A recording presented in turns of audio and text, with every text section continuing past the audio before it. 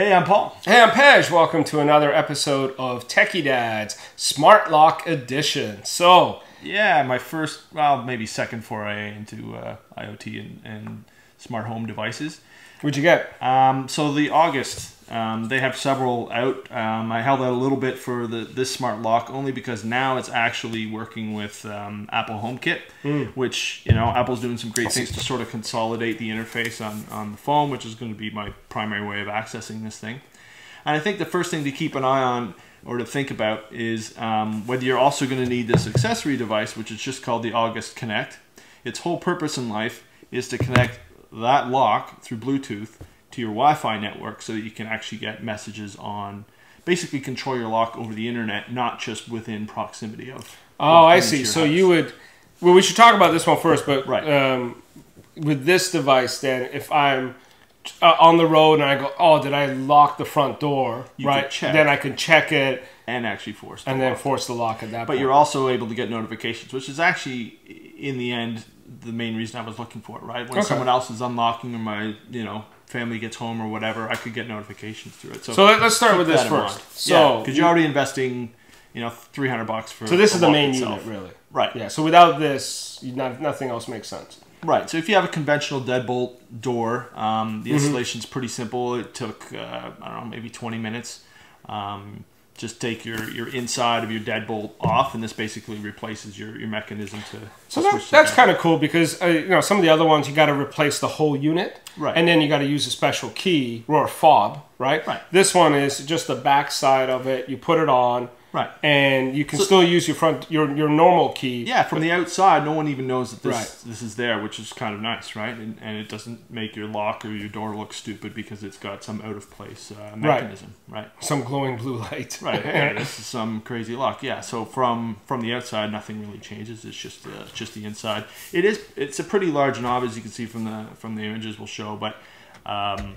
It's because it's got batteries in it, and it's got a mechanism to actually turn the deadbolt. It does light up when it's actually. How many batteries does it take? It takes two, I believe it was AA. Oh, that's not bad. So how long does that last? Do you know yet? We'll find out. All right. Yeah, I don't even know if it gives me a battery notification. Hopefully it does. It's all dependent on the app. There is a bit of a pairing exercise that you go through with a secure ID code and so on. It does allow me to do things like granting virtual keys and things like that. So I have company next week, which I actually do. And he can install this app. I can grant access to this lock through the app to that whoever. So whoever is coming to visit, where you want to grant him the temporary key, needs to have a smartphone. Right, they'd have to put this app on there. I'd grant it to them, and then they can basically lock and unlock my house when they walk up to it. Doesn't mean they can necessarily get to it from the internet, but right. But so how does it work then? As you have your smartphone in your pocket, as you get close to your front door, it recognizes who you are and therefore unlocks the door. Right, you just open the app and immediately there's just one big red button because it's locked. You press the screen. Goes green. Oh, okay. So you have to actually go in the app, press a button. Right. It's not near field. There are options. I haven't done that one. Okay. Where just based on proximity, it'll lock and unlock. But I mean, I'm competing with my family going in and out of the house and stuff, so I want to have control of it. But it actually is an option in the software to just say when I'm in proximity, open the door. Open the door. Nice. And when I leave, lock the door. Locked it. So I think things to keep in mind, they're more mechanical, right? But two doors, double doors.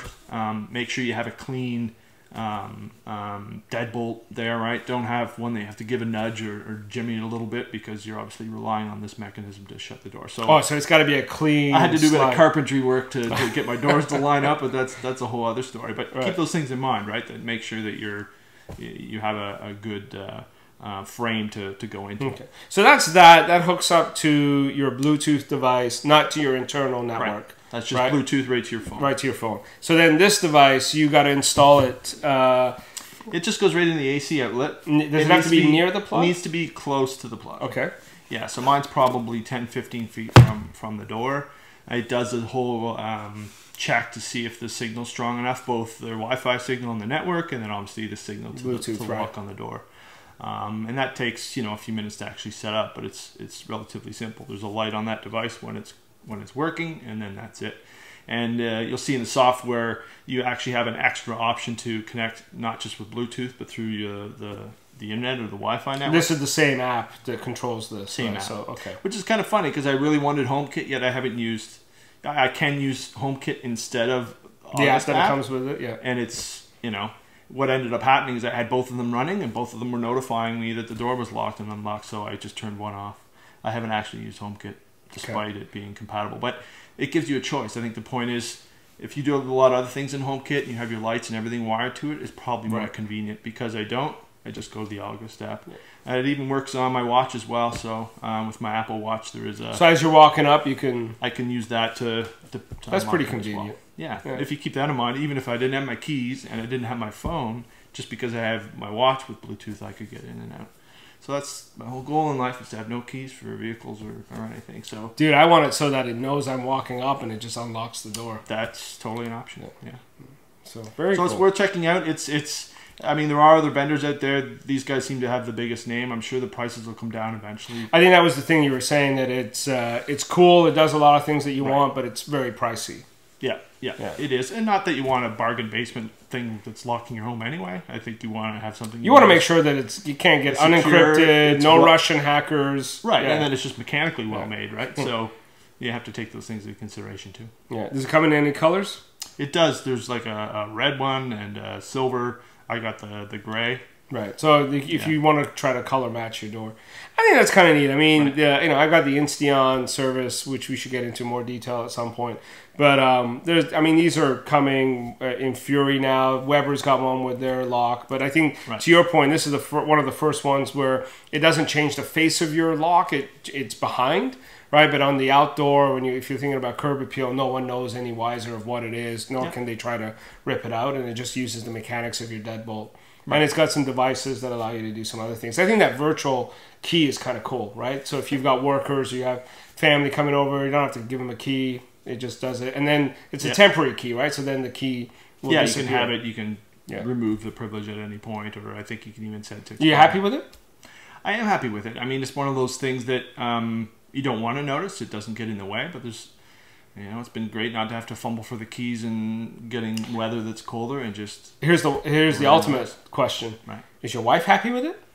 She is, but to her it's the same. She still uses the manual knob, right? Right, so no different. No difference. I haven't convinced her otherwise, but I think if there's ever a day where she locks herself out or whatever, she'll have an option. There you go. I'm Pej. And I'm Paul.